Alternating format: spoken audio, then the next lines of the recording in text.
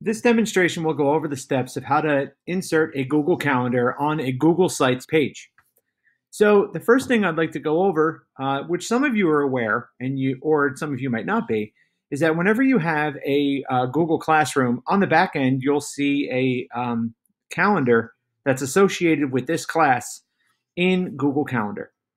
So I wanted to go over what it looks like when you post an assignment and how that assignment gets embedded into the calendar, and then the calendar, of course, gets put on your Google site. So I have a mock assignment here. I'm going to add a quick topic to this and just call it demo assignment. And I also am going to put in a due date. This is important because the due dates, especially for, I use this a lot for middle school students and upper elementary. When you assign it, it also tells them when that assignment is due. So I'm going to say that the assignment is due tomorrow. I want to show you what it looks like when it's posted on the Google Calendar. And then, of course, I'm going to go to assign. This is going to be assigning this assignment for the students that are in this class. This is a test class that I have that my children are in. So they'll get this assignment next time that they log in. If I go to my calendar, and I could do this by typing in calendar.google.com, or I could go to the app waffle and bring myself right to calendar, you'll see that it was assigned and due on the 12th. Okay. You'll see that the assignment, how was your weekend, is assigned here. There's no time that's associated with it. It's just listed that it is due on that date. That would be, of course, the calendar, which would be the test calendar, which is created by this course, which I added to Google Classroom.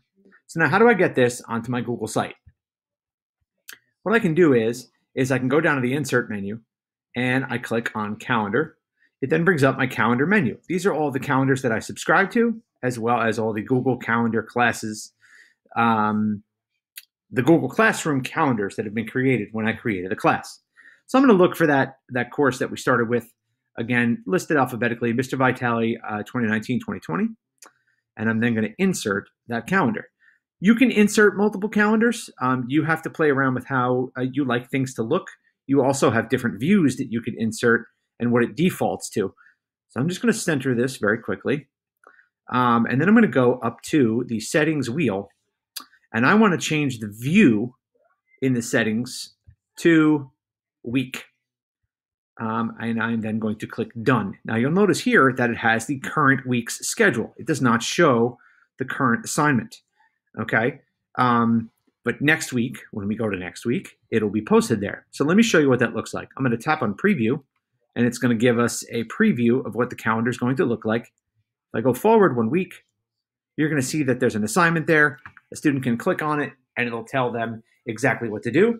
It'll also, they could also copy and paste this link. It's already on their calendar, and when a student subscribes to a class in Google Classroom, they also subscribe to the calendar. So it's another way for them to stay organized. And you can use this as a calendar for assignments for the upcoming school year. So that's how you can embed a calendar into Google Calendar, into Google Sites. Please play around with it. You can do multiple pages. If I had a Block 3 class, I would put the calendar for Block 3 on my Block 3 page. And you also can play around with the settings and how you'd like your calendar to look for your students when they log onto your Google site. Any questions, reach out to one of the Google certified trainers, as well as your tech liaisons in your buildings.